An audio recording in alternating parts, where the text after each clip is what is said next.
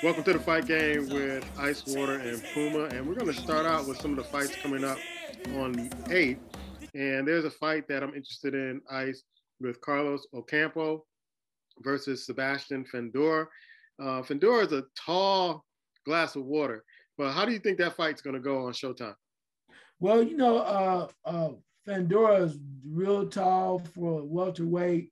We saw him banging, in his last couple fights, and he's a hard guy to figure out. But I think that his opponent, though, has not lost, or he's only lost like one fight. I don't know the record, but he's a tough customer. The only thing about Fandora, and we saw that. I'm trying to think. He fought Lubin, right? Mm-hmm. He fought Lubin, and versus Lubin Ruben was giving him all he had, and he caught him a couple times with uppercuts. But Fedor has a big chin, so you come in thinking you're gonna get him because he's gonna get sloppy. He's very sloppy at times. He leans all over you. He doesn't fight like a big fella. He likes to get in and mix it up with these little guys. Instead of standing out like you would see like a Thomas Hearns and jab, jab, jab, and then throw that right in, that's not Fedor. And which I think it will get him hurt against other higher caliber people. Yes. But against some of these little guys, he's exciting all the way. I just need to see what's going to happen. I think Lubin's good. His size causes a major problem, but the other guy's no slouch. I think it's a great test for him because, Fendora wants to move up, and he tried to mention one of them Charlo names. I'm like, ooh. So Carlos Ocampo is 22-1, 13 knockouts. Yeah. And so you have Fendor, who's 19-0 with 13 knockouts, 1 draw. And so it should be an interesting fight. So I'm looking forward to it. But you're right about Fendor. He doesn't really use his reach a lot sometimes when he should use his reach. And he kind of tries to mix it up. I think he's going to mix it up with the wrong person, and they're going to just knock him clean out. I really think that's going to happen. So we'll see what happens in that fight upcoming. Next fight on tap on the 8th also is Chris Eubanks Jr. against Conor Benn. That should be an interesting fight. And looking at the tail of the tape, bro, it's a 12-round welterweight fight. You got Conor Benn, 20-0, 13 knockouts against Chris Eubanks Jr., 31-2 with 23 knockouts. So these guys have some knockout powers. So who do you see edging who? Well, Conor Benn's more as a prospect, right? People have been waiting for him to take these bigger fights. What's interesting to me is the fact that it's at a catch weight at 157. So Let's see what happens there. Chris Eubanks Jr. is no slouch. So I don't know which way I'm leaning. I mean, Chris Eubanks Jr. has more of the experience, but this is the opportunity that Ben said he wants. So I'm just excited for the fight. I mean, I could go one way or the other. I'm not going to do that. But I think it's going to be a hell of a fight because one guy wants to prove himself that he's finally rising to the next level. Other guy wants to kind of come off the mat and go, I'm still here. I'm still good enough. And I'm gonna show you by taking on this younger guy. All right. So the next fight on tap is Robert Helenius versus Deontay Wilder. Deontay Wilder making his way back in the ring after losing to Fury a few months ago. And so this is a 12-round heavyweight fight. So it's in the Barclays Centers in Brooklyn. It should be a nice little showcase for both fighters. You have Deontay Wilder 42-2, Robert Helenius 30-3. But you have the knockout king, I call him. He has Deontay Wilder has 41 knockouts in his fight. So what do you see in this particular fight between these two opponents? Well, I mean, Helenius is going to come in with all he has, but I think a lot of people want to see this fight because they want to see, is the old Deontay Wilder back? Mm-hmm. Does he come back with, everybody put him down and called him everything but a child of God when he lost to Fury, allegedly so many times. But I said then that I thought that every boxer sometimes had their own kryptonite, right? And I think Fury just had a way. He knew a style. He along with with the Sugar Man over there in the corner, doing this thing. they found a way to take down Wilder. And I don't think it's as easy as people think. I don't think they give him credit because you lose to a very solid champion. I still think Fury's the best heavyweight, and he proved that to you right now.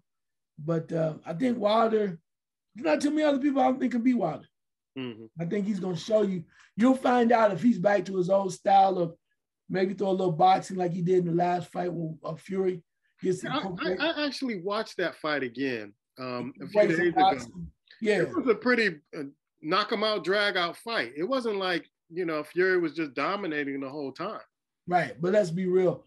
When you said you watched that fight, you watched the intensity, you watched the damage that both guys endured. Yeah.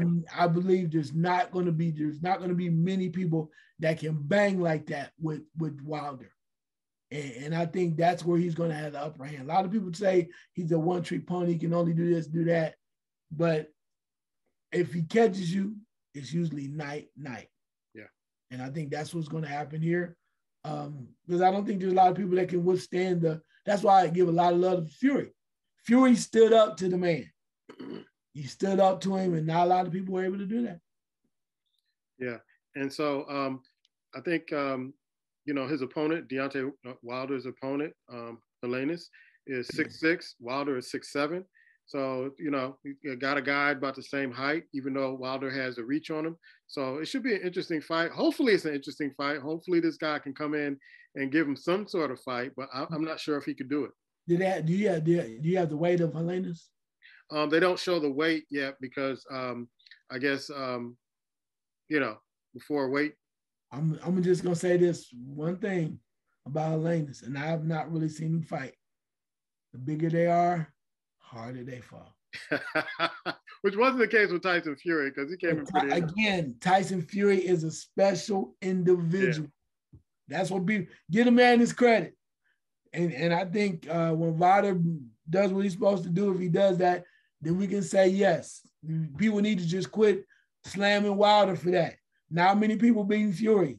That's who he is, man. The dude is he's a master chess player, and they have Sugar Hill in his corner. They have a way of breaking down the opponents, and they take you to deep waters, and they take you down slowly. Speaking of deep waters, the next fight with Anthony Durrell versus Caleb Plant. Caleb Plant really disappointed me in the Canelo Alvarez fight because he just ran out of gas during that fight.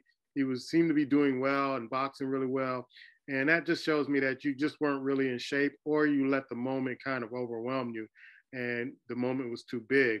But I want you to talk about this. Right? We talk about it a little bit off air, but talk about Anthony Durrell and what Caleb Plant is up against. Yeah, Caleb Plant fought Canelo. He boxed real well early, and then he got caught late. I don't know if it was fatigue or he just couldn't keep it going. But Anthony Durrell comes from a boxing family. Been through hell in a handbasket. I think they're out of Michigan, right? Been through a lot. He and his brother. But Anthony Durrell is a kind of no nonsense. He's a fun, easygoing guy.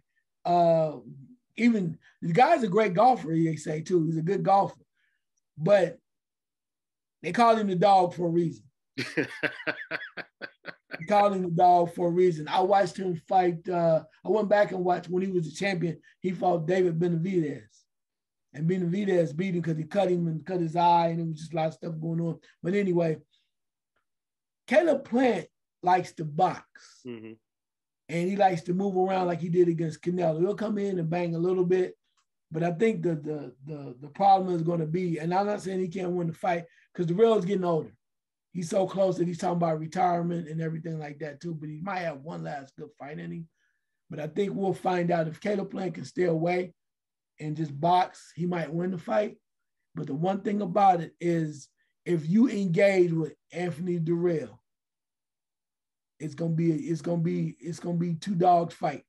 He's gonna entice you into that. Let's get at it, pop, pop, pop. Especially if you think he can knock you out. So I think if Plant engages into a fight, could be a long night. Could be a long night. So I know you mentioned when we were offline about Carissa Shields, and she's fighting on October 15th. Um, this is the fight that I'm kind of looking forward to because this is the woman that beat her, I guess, earlier in her career, before her pro career. So your thoughts? Yeah, I mean, sometimes you just kind of look at Clarissa Shields. You wonder if anybody can really match her. They keep trying to find people. Probably somebody to beat her up in the 5th grade. So I mean, they went back and got Marshall, and Marshall was like the last person to beat her. And she's always said Marshall's been living off her name, ducking. Not too many. There's not too many times where you see Clarissa Shields mad. She's pissed off because she's been hearing this lady's name. They've been trying to find people. The only person she probably would fight more would be Layla Ali if she could, but that was a long time ago. But she's angry. I don't think she's been this mad since I think it was her brother or somebody knocked somebody out that went before the fight. So I think she's angry. She wants to prove a point. So I think that's what you're gonna see from Clarissa Shields. She wants to say, "I told y'all, don't be bringing nobody back up when I was in the 8th grade." And they beat me up. So I think she has a serious point to prove, and I think she's going to do it. Now, something I admitted to you early on, I did not want to watch this. I mean, my intentions were not to watch it, but I had my fill of college football on Saturday, and so I wanted to catch some of the fights we talked about last week.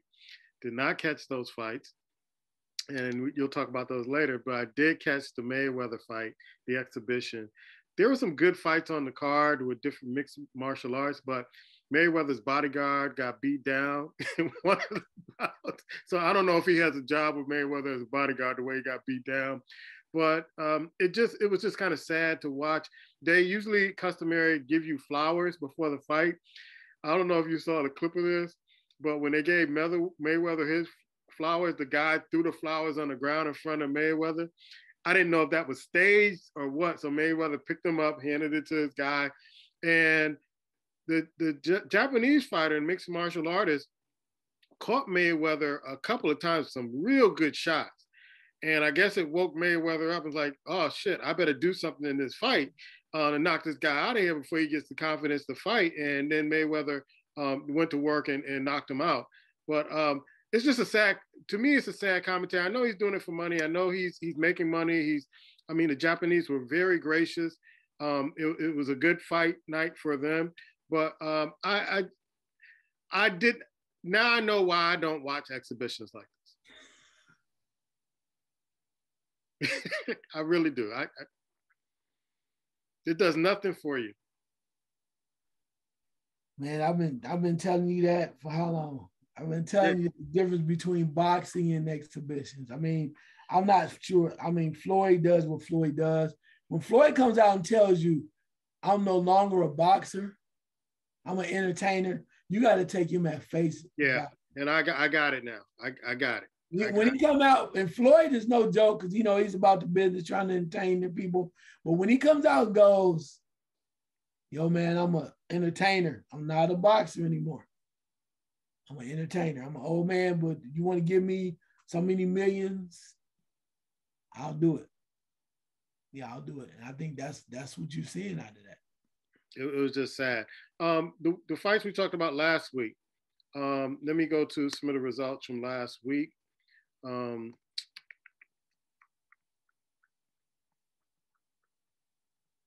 see. You definitely got to talk about my son. Yeah.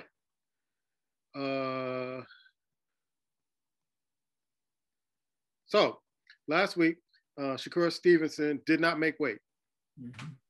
And lost his belts. Yeah. So it only makes sense for him to go up in weight now. But it seems like he got frustrated in the fight, and he got some points deducted from him or warnings about throwing the other fighter down. He just looked like, to me, and the commentator said this too, and it was very obvious that he has his grown man strength now. Years prior, you could see him kind of emerging into it. Mm-hmm. Now you see he got the grown man strength. I'm wondering for you, is that going to turn into knockout strength? Because that's the only thing I see kind of missing from his game at this particular point, that knockout strength that he needs to put fighters away. That's a good question. And I think people look at this, and when I looked at it, I'm like, man, he lost his belts. What happened? I was like, whatever. But I think that he came to grips with who he is, and people were so caught up that he lost his belts by not making weight. But I think he honestly came and said, you know what, man, he said he tried to lose 12 pounds over a certain period of time, and he couldn't lose like the last 2 pounds. And he says, y'all know what I have to do to try to do this. And, you know, I'm crying, I'm trying to get all this stuff out, doing all kind of stuff, and it just didn't work. My body didn't agree with me. So he said, you got blood and all kinds of stuff coming out of my body. And like, nah. But I think they were like, we're going to let your body tell us when it's time to go up. And his body told him 135, it's time to go. And I think that they were like, if that's the case, we're not worried about it. We're just going to move up. I think they had always had a plan, but I don't think they wanted to announce it to the world. All right, in December, blah, blah, blah, we're going to go to 135. It was like, nah, man, it's too hard. So he just naturally said, I'm going to 135. But the beautiful thing is about it is, you talk about grown man strength. I don't know if he's going to be a knockout artist and KOing people, but I think the fact that he's gotten stronger, and what's going to happen is those combinations are going to be more wicked. So it's not going to be maybe one punch, not Mike Tyson-esque, if you will, or Gervonta Davis-esque, but it's going to be combination. Bop, bop, bop. Bop, bop, bop. You know, oh, did you see that?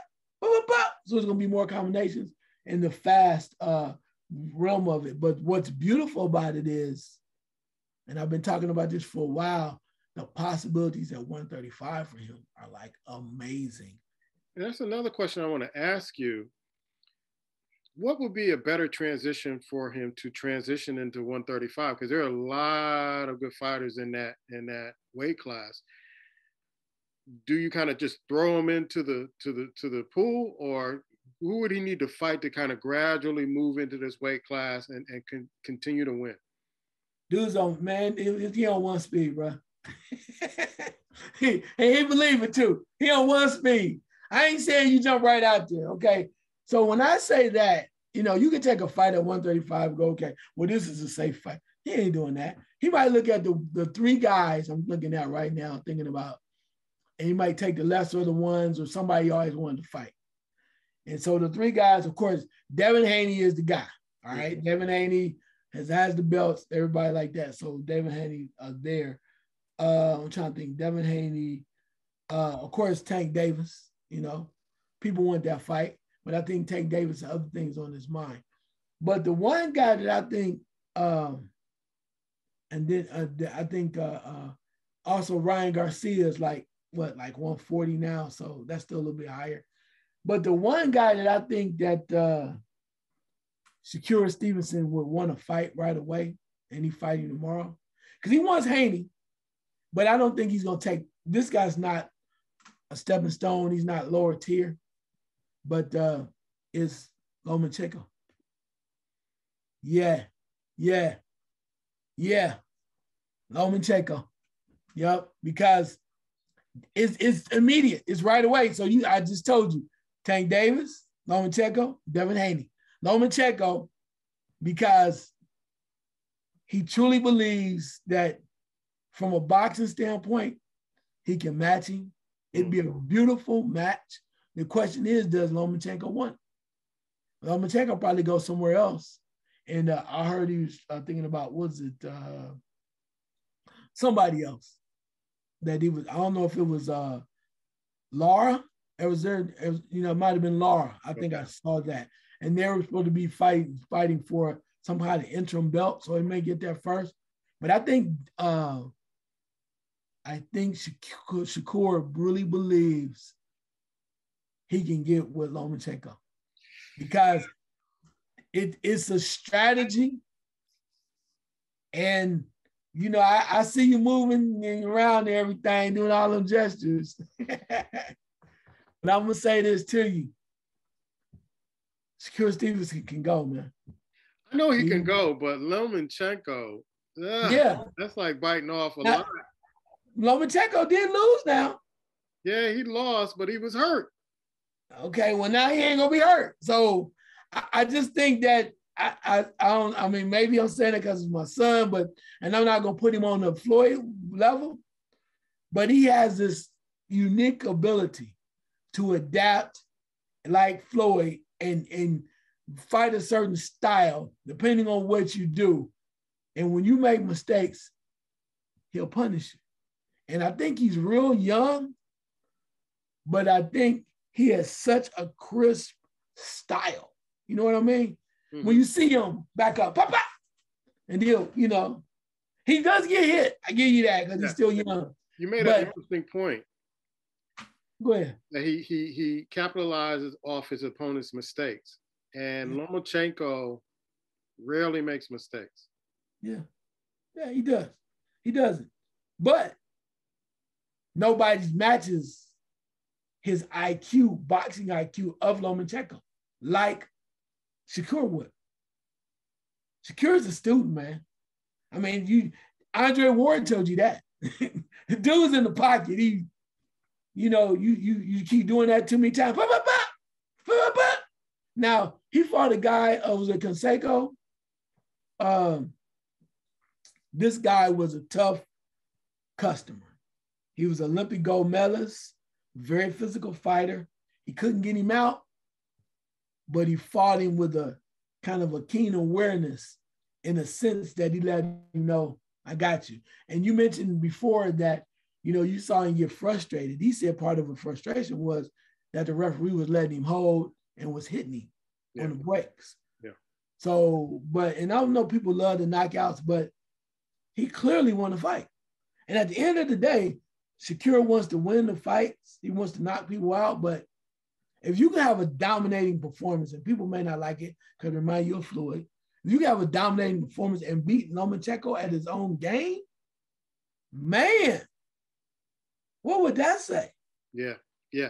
I mean, if he did that, if that fight happened and he did that, you know, whatever he want to do after that, I'm good with. But I got to see this because you when you talk about Lomachenko, you're talking about a master boxer.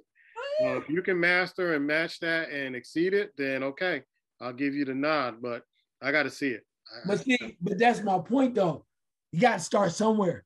Yeah. And I like it because he's not going over here trying to find somebody, you know, at 135 that he can kind of test the waters. Nah, let's go. You want to go? 135? You want to go? Lomachenko? Come on, Lomachenko. And I think he wants Devin Haney, but I think he knows those are bigger money fights. Yeah, and Devin Haney's no joke. Yeah, but that's a big money fight. Same way with Tank Davis. Yeah. Tank Davis is gonna be there. He may not see Tank Davis till he get to 140, but that's okay. Like he said, I'll fight anybody, just put him on the paper. And Bob Arum also has Lomachenko in his camp, so that would be an easy fight too. They both were top ranked. Okay, what's a lot to chew on? He's Icewater, I'm Puma, and this is the Fight Game.